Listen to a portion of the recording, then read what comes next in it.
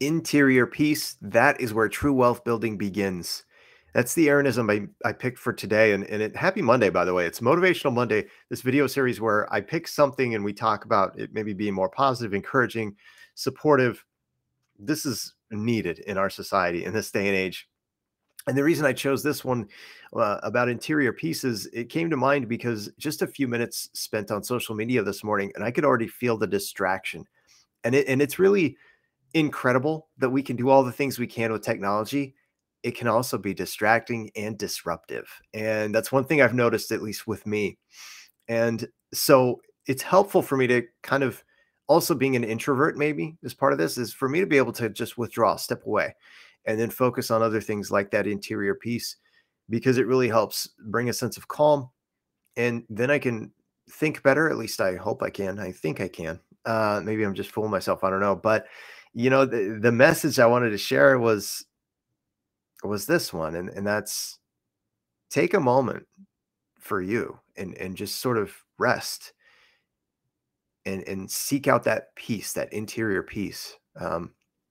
It really can help, uh, especially when things are loud. When we've got this, there's an aspect of divisiveness that goes on, especially with the politics in the U.S. And it is a very it can be a very toxic environment, especially if you're online a lot and active online.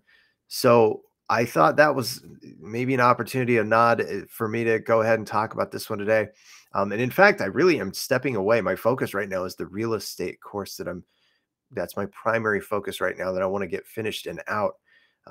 But I wanted to do this video because it's important. It's a commitment of these recent Mondays. I've been doing this and I want to keep doing it.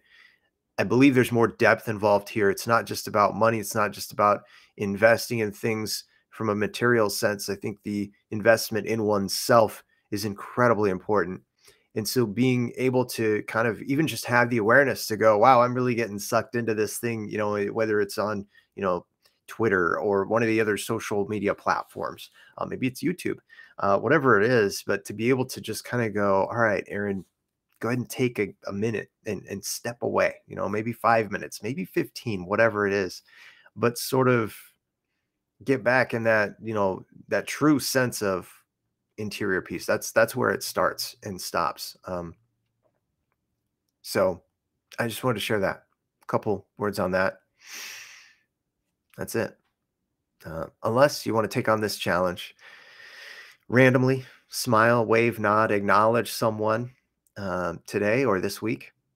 It's funny when I do that, and I do get some weird looks. Sometimes people are kind of like, "Oh, what's this weirdo doing? Smile at me. I don't know you, buddy." And that's almost the way it feels. And I just kind of it almost makes me laugh. I'm like, "Wow, that person really needed it. They really needed a smile."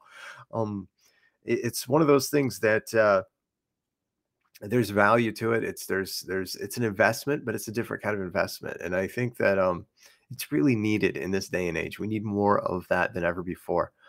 Kindness is strength. That's another one of my Aaronisms actually, because it's harder. It takes more courage and resilience to be kind than to instinctively react sometimes in a way that we might be otherwise inclined to act or react. All right, I better stop. Otherwise, I'm at risk of going off on a tangent, and I don't know if anybody wants that. Happy Monday, everybody. Thanks for stopping by. Come back and see me again. I appreciate it. See y'all again real soon.